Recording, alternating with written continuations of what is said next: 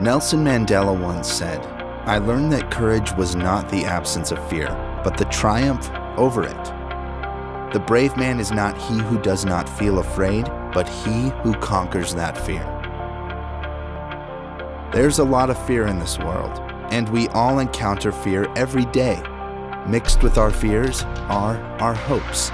Mixed with our hopes, there is courage. It's the courage that drives us to continue, even though we don't know what tomorrow will bring.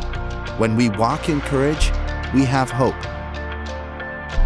Our hope must be in that which cannot be destroyed, something that cannot be altered, something that remains constant in this ever-changing world.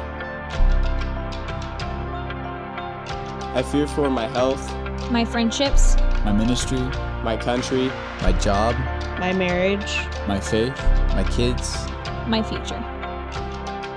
Our hope must be in Him who holds the world together, in Him who is the same yesterday, today, and forever, in Him who promises to never leave us or forsake us, in Him who vows to give us hope and a future, in Him who has great plans for us.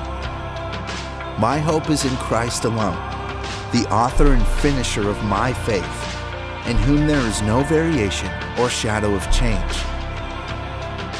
Trust in the Lord with all your heart, and lean not on your own understanding. In all your ways submit to Him, and He will make your path straight.